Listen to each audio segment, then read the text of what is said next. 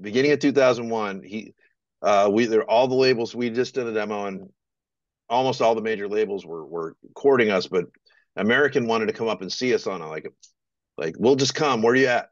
So like it was like we're here the next day. So they came in. It was the weirdest thing. This goes back to just the weird. But this guy walks. We're waiting for the guy from the label, and this guy comes to the door. This is old rehearsal studio where there's like a gate on the side, and he's knocking. We let him in. He's all, "Is this where man-made God is?" And we're like, "Yeah." He's like, "Hmm." He's all, "Guy in my car right now says this is going to be a spectacular night. It's going to be an amazing experience." I'm like, who are you? He's like, "Oh, I'm his driver. I just wanted to make sure this is the right place." He's really excited. Gonna be some magic happening here tonight. Like, that was weird. And then dude comes in. It's Dino Paredes, and I didn't know who he was. And a skinny guy in all black suit, like tailored, just like a pallbearer.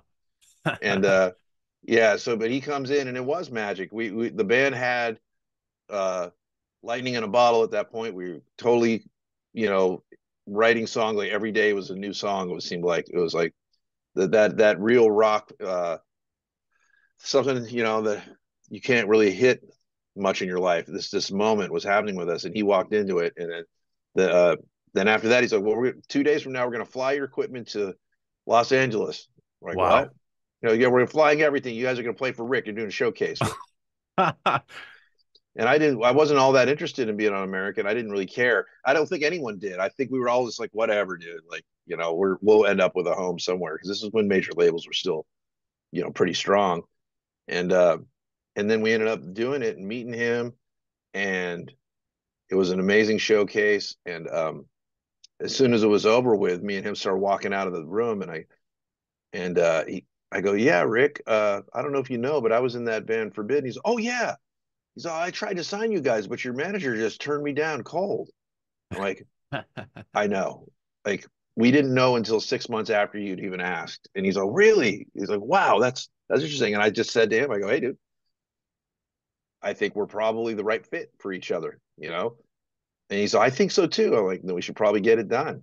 He's like, "I think so too." And then it was done within 2 weeks, and we were, a month later, we were in LA doing pre-production. So Wow. yeah, it was just like one of those moments, like a pure belief in oneself, and the self of the project, really, not just, again, this is the people I was with. They're all amazing. This is two.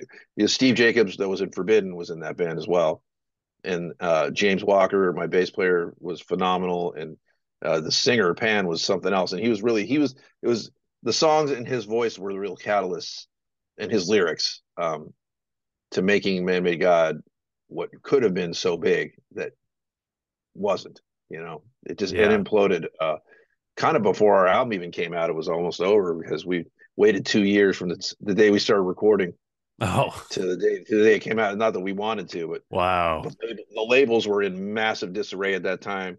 This is all, you were probably 3 or 4 years old, but in that time there was, labels were being gobbled up by each other, and presidents were being shoved off the side. And you guys, they said, "Can we just wait a few more months to put your record out?" And we were so tired of waiting. Well, no, big mistake. Uh, Shot ourselves in the foot by just not letting them rework the record one more time before it came out. Wow. In a way that must have been nice closure from the combat days, because like having that whole Rick Rubin thing hovering above you, and now it's like I got to like just talk to him and just from just Oh, doing what I want to do. we spent a lot of time at his house. We'd go up there and work, in his music study. And if you ever seen pictures of his study, he has that giant bear that's in there, and Yeah, yeah. I'd sit under the bear, and his dogs would come Wow. up. They were like these little dreadlock or big dreadlock fucking dogs, kind of stunk because they had dreadlocks. But he was super nice, and he really did love the band, a lot, and he saw value in what we were doing because it was years ahead of its time. Like Rival Sons, like, it was like way beyond, like that's what you can kind of consider it like now, but it was way beyond that because it was true rock. And this is a thing, like when you look back at my past, how do you go from thrash metal to this? Well, because I really grew up on the Beatles and great classic rock stuff before thrash ever existed. Like music was my lifeline. So it all made sense and it all kind of came together. And it's tragic that it didn't happen, but it was meant not to, because ultimately our singer, who was so great, was also never patient and didn't really understand how this business worked. And he was always unsatisfied. So ultimately it was going to be like pushing an elephant up a hill, and it was too bad, you know. Yeah. But some people, if they get too many things given to them too easy at first, then it becomes like, well, it's always going to be like that, right? And no, it's not. It takes work.